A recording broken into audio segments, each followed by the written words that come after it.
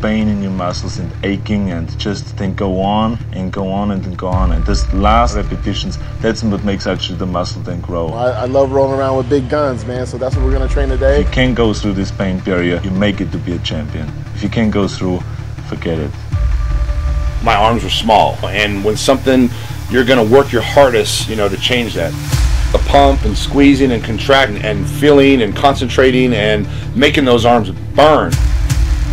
You know, and if you watch Pumping Iron, you watch Arnold when he starts doing that concentration curl, you see the pain in his face and you see the arm blowing up.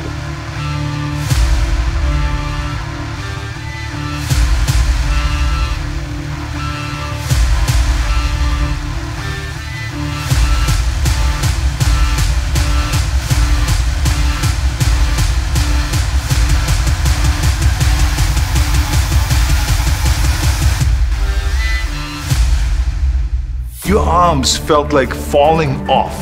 Afterwards, we put the arm up here because it was hurting so much. We put it up here. That hurt. Then we were just letting it hang down.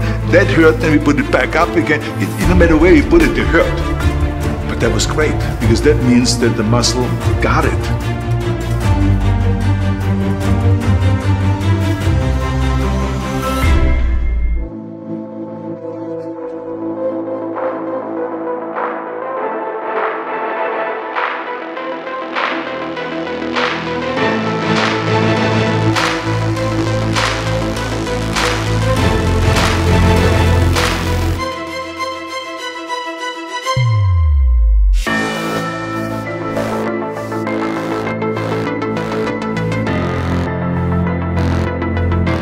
Guys roll around saying that they got 20-inch bicep or 20-inch arm. I'm like, man, that's a fat arm. That ain't contest ready arm.